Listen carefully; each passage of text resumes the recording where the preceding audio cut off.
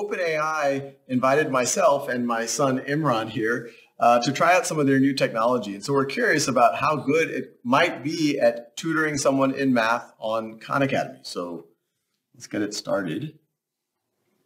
It's loading up. All right, make sure it can see our screen. Actually, in this format, hello there.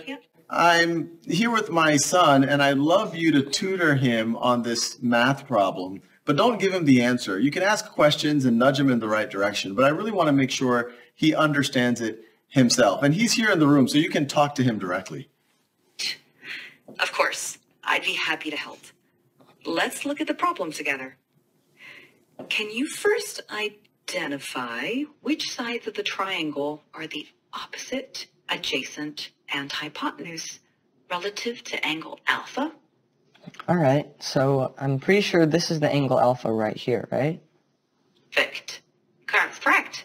Now, looking at the triangle, which side do you think is the hypotenuse? Remember the hypotenuse? I'm not totally sure. I think it might be this one, but I really am not sure. This side AC? You're close. Actually, side AC is called the adjacent side to the angle alpha.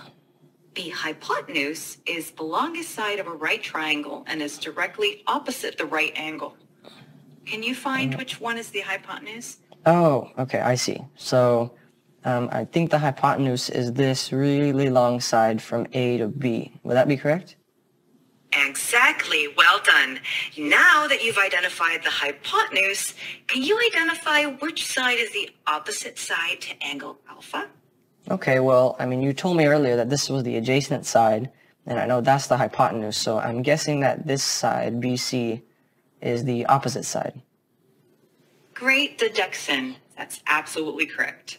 Now that you've identified all the sides relative to angle alpha, do you remember the formula for finding the sine of an angle in a right triangle? Yeah, I know that the sine is equal to the opposite over the hypotenuse. Perfect. That's absolutely right. Now, can you apply that formula to find sine alpha in the triangle using the lengths of the sides that we've identified? Okay, so, I mean, you told me that 7, this side BC, is the opposite side. And then you said that the hypotenuse is the longest side, so that would be this side AB, which is 25. So would the answer be 7 over 25? Excellent work.